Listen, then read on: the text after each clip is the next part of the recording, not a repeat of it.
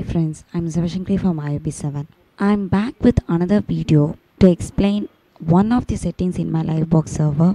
The setting is thumbnail. You can change your thumbnail specification also. First, what is thumbnail?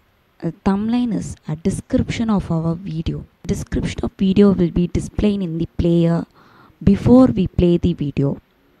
Now I'm going to show you how it is possible. So first I'm going to create a channel name. First I'm going to create a channel. For creating a channel, I'm going to create a channel. Here I'm going to give channel name as edit, next stream name as video, then password as edit123.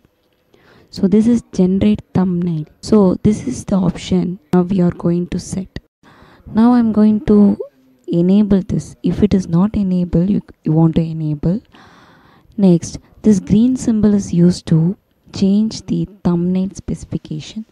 So if you click this green symbol, the specification will be displayed. You can change. Now I'm going to give submit. Now the channel is added successfully with our thumbnail settings. Now I'm going to dashboard. Here I'm going to select my channel name as edit.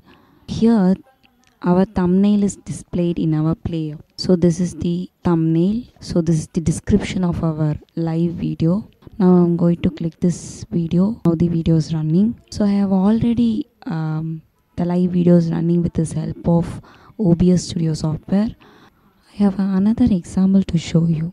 I'm going to select another channel Vasavi from a Livebox server. Here they are not added the thumbnail setting. So the player is displayed like this black background, not added in this player. Now I'm going to change its specification in this thumbnail settings. Here I'm going to edit channel. Here I'm going to select my channel name as edit. By clicking this green symbol, specification will open. You can change specification.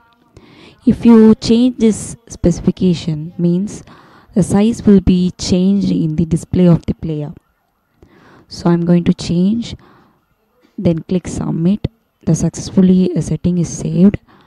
Now I'm going to service restart. Click OK. Now the service restarted is successfully done. Next I'm going to manage channels and select our channel edit. Now the thumbnail is displayed. So you can also change the size of the thumbnail. If you need very small, you can change. If you need very large, also you can set. You can set the height and width of the thumbnail. By adding this thumbnail, you can save your time by seeing your summary of the video which is displayed in preview before you click play.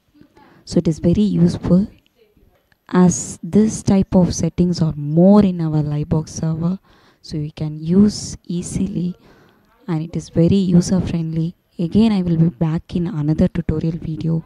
Thank you for watching my video. Thank you.